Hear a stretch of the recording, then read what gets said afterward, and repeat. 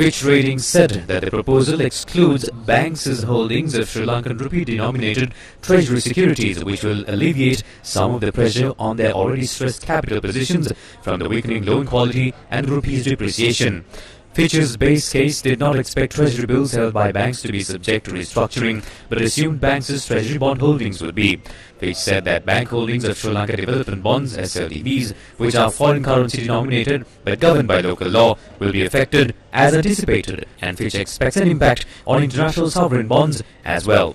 Fitch does not believe a restructuring of the sovereign's local currency obligations is likely to trigger a loss of depositor confidence in the banking system based on the proposed plans. However, funding stress remains a negative sensitivity for bank ratings.